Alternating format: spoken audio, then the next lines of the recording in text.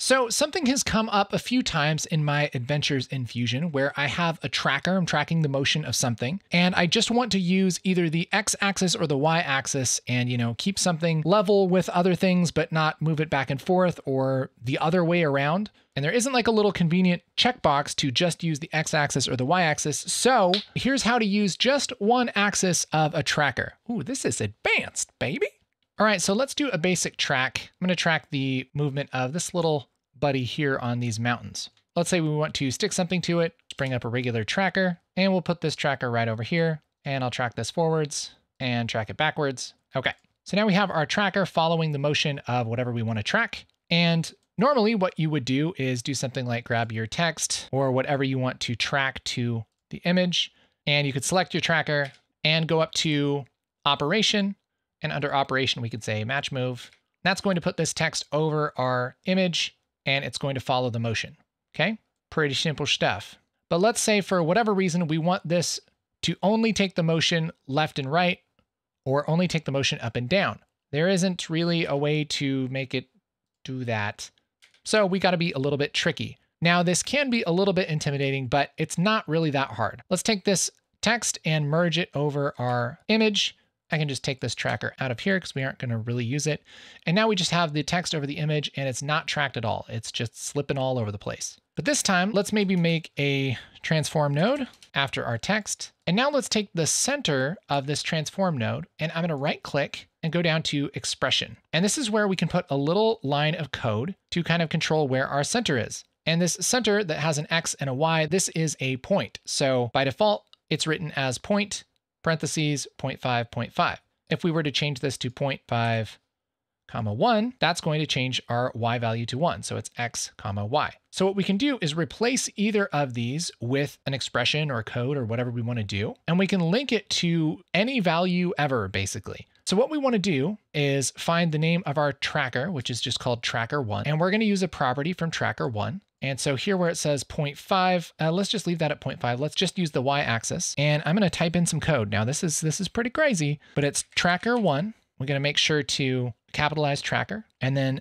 dot, which means that we're going to use a property of tracker1. And we're going to use unsteady position. It's like that, unsteady position. But we're not going to use unsteady position itself. We're going to use dot y. So what this is doing is it's grabbing tracker1 and it's grabbing the property unsteady position, and it's grabbing the property from that, just the Y property. So if I click off of this, what it's going to do is change this Y to something.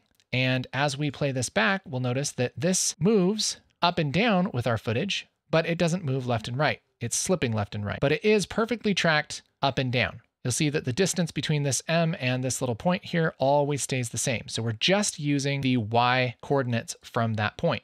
We could also do the same thing with the X. So let's just say first argument here is .x. Got to make sure to capitalize that X and then comma 0.5, and that'll do the opposite. Click off of that, and that will just use left and right, but it won't worry about moving it up and down. See, this bounces all over the place, but it's at the exact same place left and right compared to these mountains. Okay, so you can do all kinds of fancy things like that, where you grab just a property from any of the nodes in this comp. This is especially helpful if you have done any kind of coding or game development or, programming. It's really, really simple to take those skills and put them in here.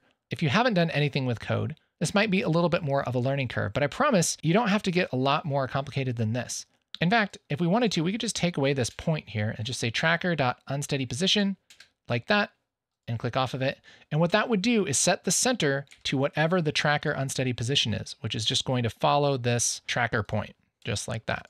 So now that's the same as applying a match move, is just connecting this transform to the unsteady position. Here's something else we can do that's really cool. Let's say we want to stabilize this. I can just grab a transform node. I'll just put this in between here. And we can stabilize this footage just using a transform node and kind of a similar thing. So we'll take this center, right click and say expression, and we'll just say tracker1.steady position like that. And now what this will do is this will stabilize our footage based on this point right here. It's going to leave this point right where it's at, and everything else is going to move relative to it. So you can see this kind of moving around. This is the exact same thing as stabilizing footage. It's just a way to kind of do this on your own. And again, you can take this same thing and we'll just say point, and we'll say steady position X, comma, space 0.5, 5, and end our parentheses like that. And now we're just going to steady this on one axis. So we're just steadying this on the x-axis, and we're not worrying about the y-axis at all. See, this always stays under by mouse on the x-axis, but on the y-axis, it moves up and down. Pretty cool. And any kind of algebra or math that you can apply to this kind of stuff and get some really cool results. So there's a little advanced tip for you in Fusion.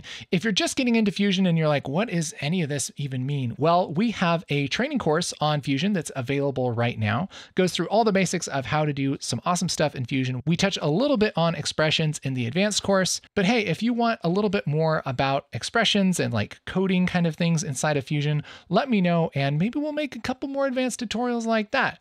That'd be nice, for all you sick weirdos that are into typing things in, like coding and such.